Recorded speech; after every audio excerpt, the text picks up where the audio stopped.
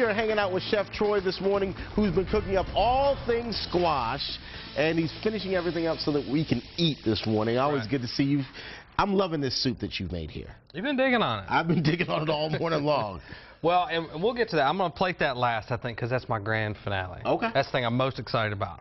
Well, I wouldn't say the most excited about, but we're going to get to our C's. Now, our spaghetti squash, I want to start with this because this is where it all starts. We roasted all the squash. Right. Simplest, easiest method. You know, these are kind of hard to peel, whether you use a knife or, you know, some kind of peeler or something. So the easiest way to do it is just cut it in half, oil and season them, turn them skin side or cut side down, roast them 375 to 400 degrees, 45 minutes. Okay. Usually 45 minutes to an hour. But you can see I've scooped the spaghetti squash out of there, and it strands up. Now what I've done, I covered this with plastic wrap so it didn't get cold. So now what we're going to do, and this is the one that's real simple. If you'll hand me my spice mix right there, sir, it's the one in the middle, the next one over. Thank you. I'm just going to hit this with just a little bit of olive oil. Now, this makes a great side dish, or you can add some kind of meat or something to this, or maybe some, you know, sautéed vegetables on top of this and make it, treat it just like a pasta. But your spice mix is what really makes the difference, and folks can pick that up soon. Actually, they can pick it up right now. I just got it into Reed's Fine Foods out on Selwyn Avenue, and actually I'm going to be down there Friday between 5 and 7 doing some sampling. So I'm excited about that. And actually up north, I also got it in Patterson Farms, and so we've got it rolling. So that's a nice little plug there. Thank you for that. And I will give Troy his props. The Bates family almost exclusively cooks with the spice mix right now.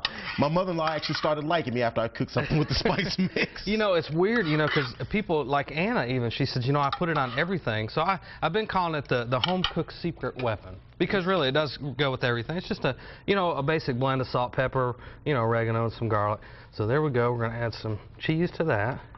It looks like sauerkraut. Does it have a tangy taste, or is No, it's actually very similar to most other squashes. It's not quite as sweet. And we'll put this over here.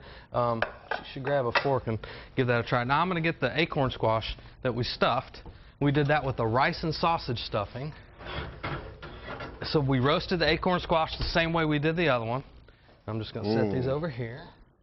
And that was the rice, spicy Italian sausage. We mixed all that up and we put it inside of a pre-roasted acorn squash. So real simple and easy. All the recipes, before I forget, available at foxcharlotte.com, clicking on the Rising tab. Now, this is what I'm looking forward to. Me too. Now this is the butternut squash soup. Basically what we started with was just a little bit of chorizo sausage, the Spanish kind, which is a cured sausage, pork sausage, and we sauteed that up with onions, garlic, a little bit of celery, roasted garlic actually, onion, celery, a little bit of carrots. This is going to be yours, so I'm going to fill it up. And then we added the roasted butternut squash. Right. And then we didn't really season it. We let the sausage do that and pureed it with just a little bit of stock, some cream. And puree simply means to blend. Blend. And I used a little hand blender, but you could put it in a food processor or just leave it chunky. Okay. And then we're just going to put just a little bit of goat cheese on top of there. And then we're going to take green onions and put them on there. And then these are the C's that we roasted. We're just going to drizzle a few of those around there. And there you go. There you go. This is my plate, right? Madame, thank you very much. Folks, eat your heart out. This right here looks... Anna, come on. Anna, you tripping. You said that was for me. Oh, you don't want to share? Okay, I'll share. You guys make it a great day. We'll see you dark and early tomorrow at 5 a.m. Of course, you can get the recipes on our website, foxcharlotte.com. Take care. We'll see you tomorrow, folks.